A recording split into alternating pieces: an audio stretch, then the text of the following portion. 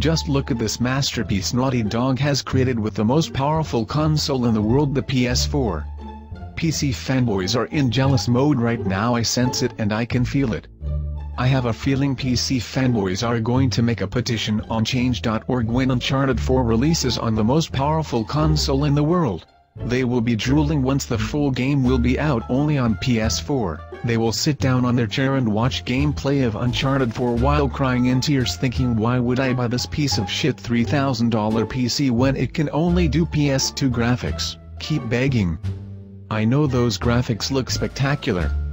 I love it when you PC peasants say this is running on a PC, but you really know it isn't running on a PC, it's fully running on a PS4. You just want to feel good about your $3,000 PC investment, which is a waste of money.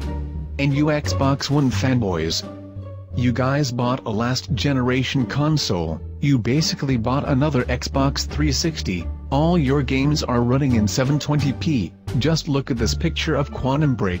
This is a real screenshot of the guy in the game, he looks like plastic.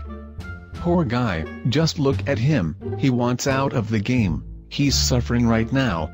Please like this video and thank you for watching.